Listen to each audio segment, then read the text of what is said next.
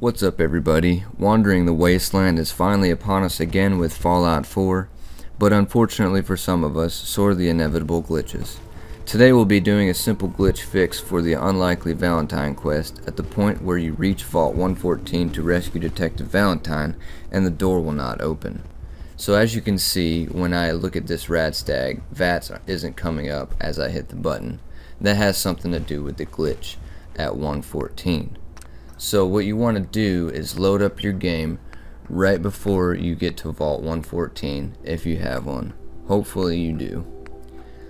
And make sure that it's loaded before you attempt to go through the vault door. So once you're loaded up, walk over to the door and definitely do not touch that button because it has something to do with the glitch and it messes up your V.A.T.S. So the first thing you want to do is pull up your console command using the asterisk key and type in TCL collision off in parentheses. And this enables you to walk through walls and all that. Shut it off by hitting the asterisk key and walk to the vault door.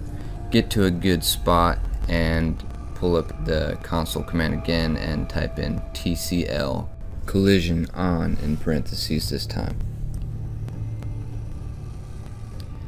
Now you're inside the vault, and if you attempted to activate the vault door before doing this, you'll notice that V.A.T.S won't work. But since we bypassed that button, V.A.T.S is working perfectly and you should be able to continue on with the quest as normal.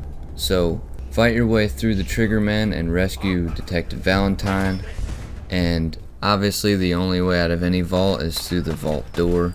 So once you and Valentine make your way back to the front of the vault, just repeat these two console commands and walk back through the vault door. You won't see Valentine right away, but no worries. Continue ahead to the metro tracks and off to the right, walk through the rusty metal door, go up the stairs to the manhole and load into the common wasteland.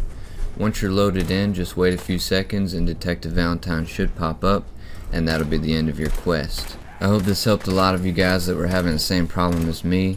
I definitely didn't like the idea of playing through the game without V.A.T.S anymore, not to mention being unable to finish a main story quest because of this vault glitch. So give this a try guys and let me know what happens in the comments. Also feel free to let me know any other methods of fixing this glitch or reasons as to why this glitch happens. Most importantly, thanks for watching and have fun exploring the wastelands of Fallout 4. Later.